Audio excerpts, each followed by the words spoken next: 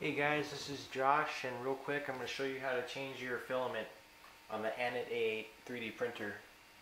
So what I had issues with is whenever I'd go to take this filament out of the extruder, the old one, it would keep getting stuck. Even if I pushed this release thing down and pulled it out, it would just get stuck. And I think it got stuck in the Teflon tube. So here's a good way to avoid that. What you do first is you preheat PLA or whatever you have in there, ABS. Alright, so there's the nozzle there.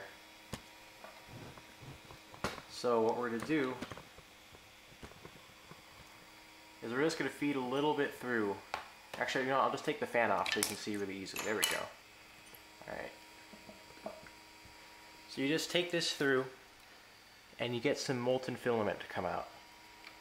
And you can see there's some filament coming out of the tip. So what you do is in one brief, quick motion, just pull it out with even pressure. There you go, right there, just like that.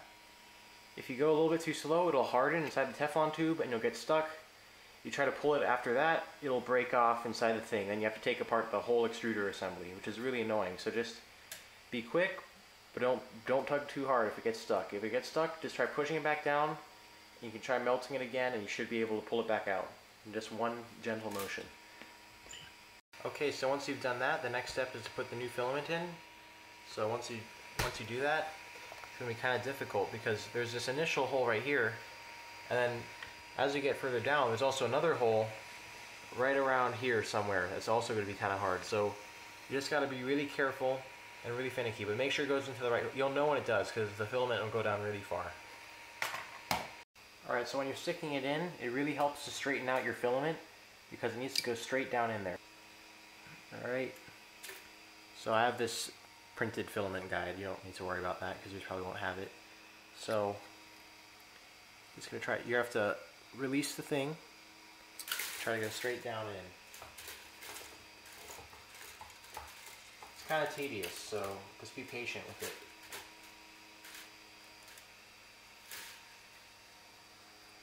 Alright.